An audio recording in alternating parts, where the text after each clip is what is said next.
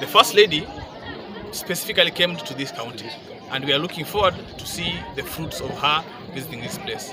Number 3, I'm calling all MAA professionals, leaders across the globe. We should not be waiting for the government to intervene. We have gone to school, we have read books, and I'm very sure that if we put in place what we have been taught, we are going to sustainably get out of this kind of situation.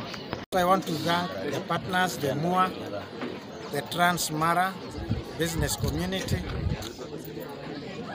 for having been touched, and today, through their kind contribution, they have come to visit this community. I want to say that the situation in Kajiado County, and particularly Kajiado Central, is dire. It's unfortunate today we've lost one person due to hunger.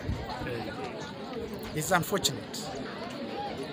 Last week we had a meeting with our governor, the entire county education board. Last week we had a meeting with our governor, the entire county education board made some resolutions to reach the county assembly to adjust its budget and redirect funds to feeding the population in Kajiado and the students in our schools.